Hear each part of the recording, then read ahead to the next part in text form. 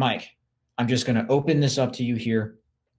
Tell us what you learned, what you heard from Notre Dame's first official visit weekend. Yeah. How about 5 takeaways? Five's a good number. So it's like 5 things I learned, 5 takeaways, 9 official visitors, and then 3 offered unofficial visitors that were in that 2023 class. If you're watching on YouTube and I keep like looking down this way, it's because my phone is just there's just so much going on right now. My phone is buzzing nonstop. The first takeaway is that it's kind of funny that now I'm going to talk about the bat signal after the beginning of the podcast I talked about a bat, but there's no bat signal yet.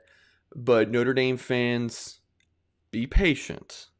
Like the kind of this takeaway is that prospects who maybe the Notre Dame staff thought would have committed following this weekend or on the visit are not doing so because these recruits have not been able to take this kind of visit in 15 months. You know, like some recruits maybe took official visits during their sophomore year.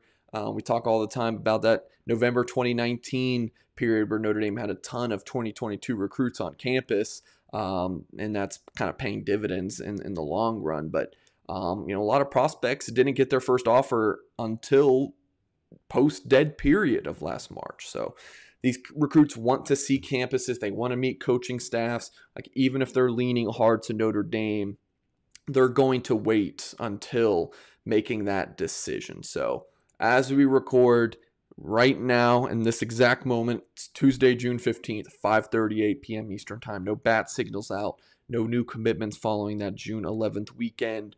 But my message to you guys is be patient, wait to see what happens here. I still think when you look at this group of 9 official visitors, I could seriously say that about 6 to 8 of them, of 9, could end up in the class. Like that's insane, but like seriously, could happen.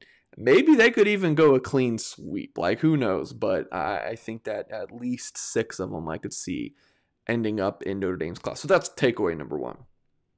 Takeaway number 2, Patrick, is Notre Dame making headway with 3 prospects in particular. I'm going to first Tobias Merriweather, the 4-star receiver from Vancouver, Washington Union High School. This is a guy for a while I've been saying I feel like Notre Dame's in the lead.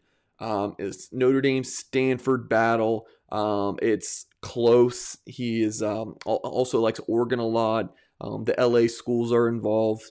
But I really feel like it's Notre Dame or Stanford. From what I'm told, Tobias Merriweather really clicks off the field. Great program fit. Everything about his visit to Notre Dame went very well. And you had an article interviewing Tobias's father, Dom. Make sure you check that out at blueandgold.com. So, man, Notre Dame's receiver class.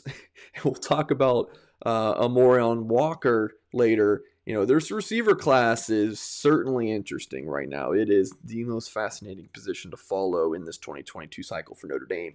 If the Irish could get Tobias Merriweather, the nation's number 156 overall player, number 21 receiver, that'd be huge for Dell Alexander, Tommy Rees, and Brian Kelly. The next guy I feel like they really did a fantastic job with is Anthony Lucas. Man, I think it was like 5 months ago, he was a 3-star player on Rivals. Now he's a 4-star, the number 12 strong side end in the country, number 149 overall player in the land. I think on 24/7, he's close to a 5-star prospect, if not a 5-star prospect. I mean, this is a huge target for Notre Dame. I would argue he's one of the top 3 or 4 most important recruits on the entire board in the eyes of that coaching staff in South Bend. He took an official visit to Texas A&M. He left Notre Dame for Oregon. He was visiting Miami this weekend. His father's alma mater, Alabama, LSU still. I mean, tons of schools are in the mix. And my sources in South Bend aren't really 100% sure like if Lucas is coming to Notre Dame. But the feeling afterwards is that, quote from a source, he was the star of the weekend. Big personality, Every room he walked in, just lit it up. Lucas had a fantastic time at Notre Dame. Haven't been able to talk to him personally because he literally flew from South Bend to Eugene, Oregon. But in talking to sources and even just seeing his social media posts, seems like he had a fantastic time. And then the next guy, Dallin Hayden. When you talk about these big three running back targets for Notre Dame, between Hayden, Gavin Sawchuk from Colorado, and Nicholas Singleton from from Pennsylvania, who I think might be leaning Penn State, but he comes in this weekend. Hayden's kind of the guy who I felt like was the least likely of the three, but to be honest, it's all three of them were a toss-up. Hayden might be the most likely now. Like these three, it's hard to completely understand. Or predict what's going to happen. I still feel like Notre Dame's got a strong shot with Hayden, as well as Sawchuk and Singleton, but we'll see. But Hayden's visit went really well. His father, Aaron, a former Tennessee running back, interestingly enough, was rocking the orange, even though Tennessee is not in the mix here. But, his visit went well. He visits Ohio State this weekend. We'll see him in just a couple of days at the Rivals 5-Star Challenge. I am so excited to finally meet Dallin Hayden and talk to him in person after interacting with him and his dad for a year. So see him Thursday. He heads to Ohio State Friday. It's a Notre Dame-Ohio State battle in my eyes. He visited Illinois at the top of the month.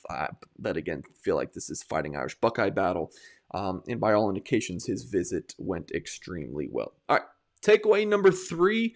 Let's talk about some 2023s. This was an impactful group for Notre Dame.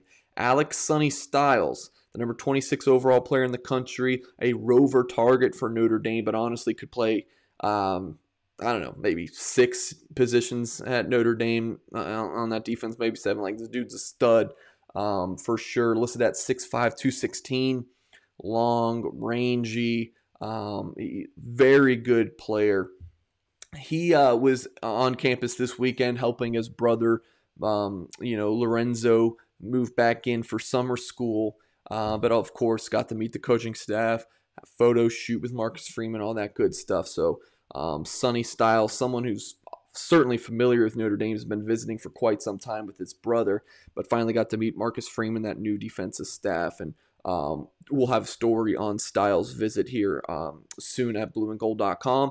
Alex Burkmeyer, Virginia offensive guard in that 2023 class. Rivals ranked him as the number 61 overall player in the country. Had a story up on him Tuesday at blueandgold.com. I think this one is like a Notre Dame, Penn State, Ohio State battle. Virginia Tech also in there, right around 30 scholarship offers. I think his visit went really well. These offensive linemen aren't the biggest divas. They're not going to, give you the crazy quotes. Burkmeyer just seems like a blue-collar guy who's not going to drag this recruitment all out and take 5 official visits and do the whole hat table trick thing, on signing day, whatever. Like, I think Burkmeyer could be someone who pops in the next couple months. We'll see where Notre Dame's at when that time comes. And then the last guy I want to talk about here is Keon Keeley. Cooper Flanagan certainly could talk about as a tight end from California who visited, but Keon Keeley put in a future cast pick for him following his visit. I feel like this is a Notre Dame-Florida battle, but this 6'6" defensive end, and the pictures he tweeted after his visit, I was like, good Lord, like, he's a big, ripped dude. Notre Dame would be fantastically fired up. Weird term, but they would just be juiced if they could get Keon Keeley. And I feel like, he could pop sooner than later. I really like where Notre Dame's at with Keon Keeley as it looks to get its first commitment in the 2023 class. We'll see if the Irish are able to lock him up. All right. Really could use some water right now, but we're just going to keep plugging along. Talked about no bat signals out yet, but 2 players who I feel like are close. Billy Schrauth, the 4-star guard from Wisconsin, number 117 overall player in the country, number 3 guard. Visited Wisconsin the first weekend of June, was at Notre Dame last weekend. He's supposed to be visiting Ohio State today. I'm not 100% sure if he ended up making it in. He told me he might be canceling that visit.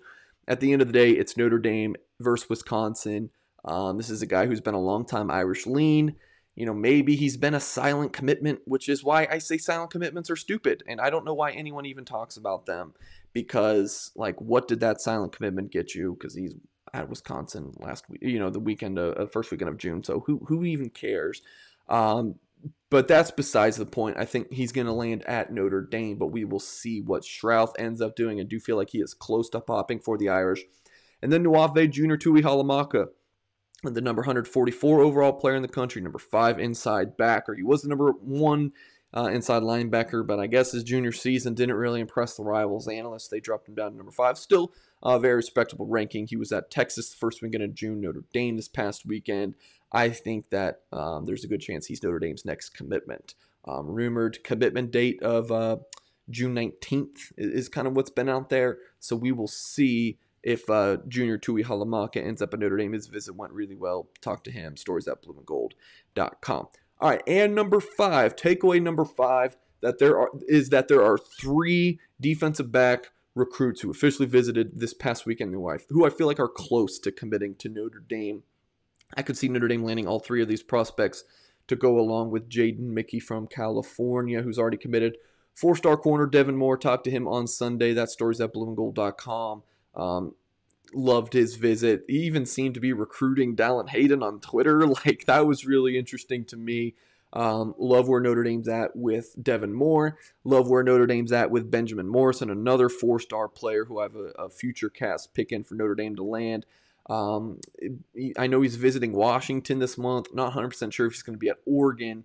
Visited Alabama and Auburn at the beginning of the month unofficially, but I just feel like Notre Dame's after him the most, want him the most.